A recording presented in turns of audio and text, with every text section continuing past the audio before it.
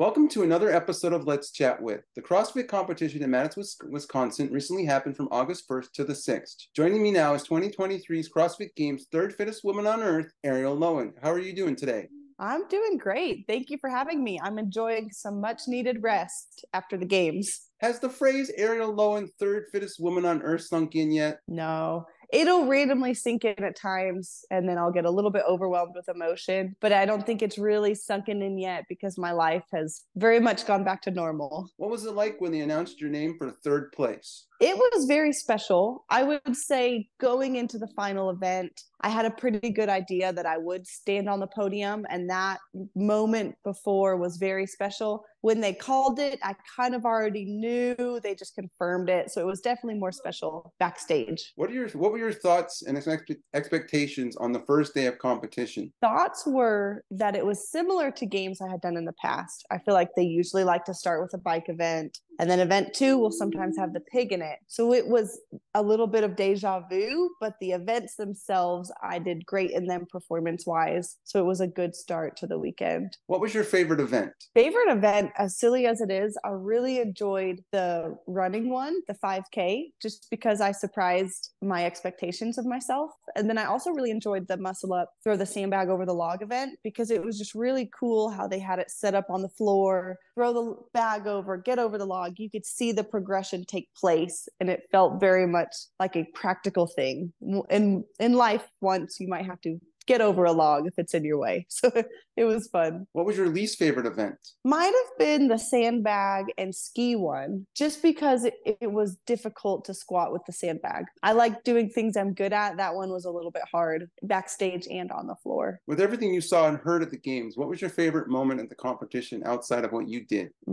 I enjoyed watching Roman when he had to jump on one foot. Backstage, it was very emotional. That was a pretty cool moment to witness. What was it like seeing all the competitors again? It was awesome. I have quite a few friends, so it was fun to see old friends, and then I actually made pretty good friends with Laura Horvat this season. So it was a lot of fun to get to know someone new, and she comes off very aggressive and angry on camera, but she was so nice backstage. It was a cool, refreshing moment to see her personality come out. Also, you get to be called fittest mom on earth. How does that feel? It's a funny title because mom in itself comes with a lot of responsibilities. It's funny to say, okay, now you're not just a mom, now you're a fit mom.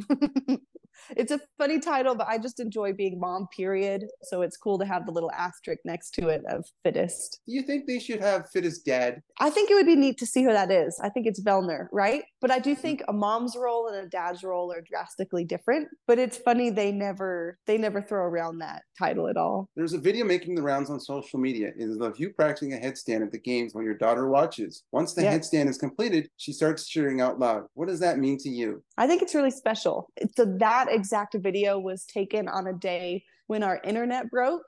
So usually Blakely's inside playing with toys or something that involves the internet. So she was forced to come outside, and I had 10 minutes left. So she just sat there, and it was sweet to see the innocence of a child. So she ran inside, grabbed all of her stuffed animals, lined them up. And then for her, fun is just sitting there cheering for me. So it was neat that she did it on her own because she loves me, not because I told her, cheer for mom. It was really sweet to see. Another video of a female competitor walking over to you and asking you why you're crying. You explained that you're happy to have hit particular numbers in a weightlifting event. Can you elaborate on this? Yeah, that event, if you saw it, we had 4 attempts, 2 of them for snatch, 2 of them for clean and jerk. And we would sit there and wait for almost 4 minutes, and then we would get 1 attempt in a 20-second window. And then we'd sit there and wait for 4 minutes, get another attempt in a 20-second window. So that event was extremely stressful for me.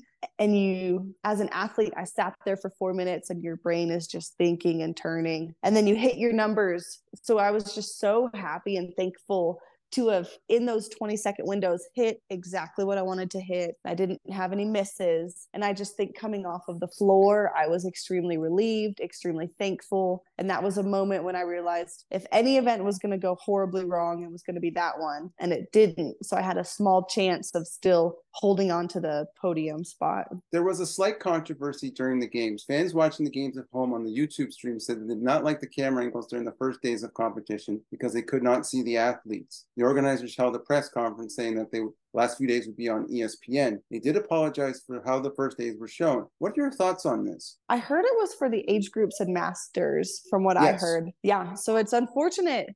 They work extremely hard and their families go out there and they have to pay to get to the games. It's unfortunate that that happened and those at home couldn't watch. I didn't personally hear what they said at the press conference. I hope they fixed the issue, but I know that was a pretty big issue. Now that the games are over, what are your plans for the next little while? I'm hoping to be healthy and compete at the Rogue Invitational in October. And then other than that, I'm just focusing on resting and making sure my body's healthy going into next season. You think you'll be attending the 2024 games? I hope so. We don't know where they are yet, but I hope to be there. If you do attend the 2024 competition, an interesting situation may occur. You would have to defend your title of fittest mom on earth against Tia Claire Toomey, who recently became a mother, if she participates. How do you feel about that? I think it'd be fun. It'd be, of course, everybody wants to win the games, but there's an extra little title throw in there for fun. I would say Tia is extremely fit, so I wouldn't be mad if she takes it from me, but it's fun to have it for 2023. What is your message, not just for your daughter, but for future generations of girls who want to try CrossFit and compete in the games? I would say if you are passionate about it, do it, but don't put any unrealistic expectations on yourself that will mess with your mental health or anything like that. If you enjoy CrossFit, enjoy it and have fun with it. And if the games happens, that's an awesome bonus. But the ultimate goal is just to be healthy. Every year, the CrossFit organizers release a video about the previous year's competition. How do you feel about being a large part of the women's 2023 story in the video that will be available in 2024? I thought about that. They haven't started filming it yet, but I will be extremely excited to be a part of that. So I absolutely can't wait. I don't know how the filming process happens when they sit down and interview, talk about events, but I'm really excited. And I also thought about I might be asked to do an open announcement. So if that happens, I would be extremely excited about that as well. Finally, where can people find more information about you? Instagram, Twitter, Threads, TikTok, Facebook, website? Definitely Instagram is going to be the best spot. And it's just Arielle Loewen, my name together. Thank you, Arielle, for joining me on this episode of Let's Chat With. Thanks for having me. You're awesome.